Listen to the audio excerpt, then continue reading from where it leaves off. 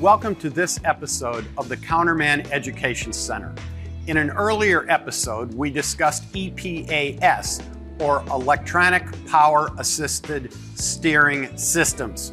If you remember, there were three basic types. Just to review, they were column mount, electric hydraulic, and electric rack and pinion. The important thing to remember with all these systems is that they are much more complex than the old hydraulic pressure assist systems. While they all allow for many more safety and integration features, this complexity brings with it many challenges on the repair side.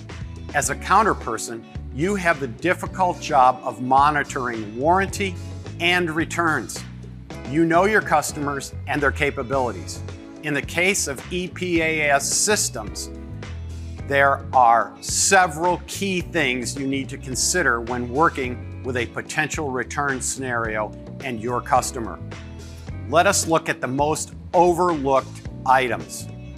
First, always read the description and operations section in the service manual first. No skipping this one. Take a look at this example from a Ford Flex. This level of detail in system operation leaves a lot of room for overlooking system characteristics. This is just one example of the level of documentation available for these types of systems. Next is the proper test equipment. Does your customer have it? Maybe a sales opportunity for you, but for now, suffice it to say, if they don't have it, there is no way to really know if there is a problem with the part or not. Here are some of the necessary items to accurately test these systems. A DVOM, or digital volt ohm meter, current indicator, battery load tester, scan tools, and the ability to factory flash program parts to be accepted into the system. Without these tools, it's impossible for anyone to do the following diagnostics. The use of a systematic diagnostics is crucial. A repair facility needs to follow these steps. Verify that the battery is correct for the vehicle. Without the proper battery, there may not be the required amperage available to properly operate the system. Check its state of charge. Just like the correct battery, it needs to be at a full state of charge. Again, without this, the system may not operate or test properly. Check for corrosion. The green death will cause the same problems for the transfer of needed current. Clean those terminals. Look for loose connections. Loose connections cannot transfer current or signals at the required rate. Check poor grounds. Errant codes many times can be caused by loose or corroded grounds.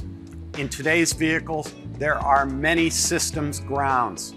Check them for voltage drop, test power, and the grounds themselves. Just because a connection or conductor looks good, test it and be sure. If these systems don't have the correct voltage and amperage, they will not test or operate properly. These systems are very advanced. Some have built-in protective programs to save components. Some limit current to the pump when there is an issue. This is done to save the pump from overheating. If a shop does not catch the problem, the pump will be returned as defective when it's actually doing its job. Lastly, many of the newer systems have integration to the ADAS system. ADAS is the new collision avoidance technology that is appearing in more and more vehicles. Obviously, steering of a vehicle plays a big part in these systems. So if equipped, the ADAS system needs to be properly calibrated and updates when servicing the EPAS. Warranty situations are probably the most difficult ones out there for counter professionals. Who wants to tell their customer no? Following these steps and helping your customers understand these systems can go a long way in strengthening your relationship with them. Thanks for watching, and until next time, happy selling.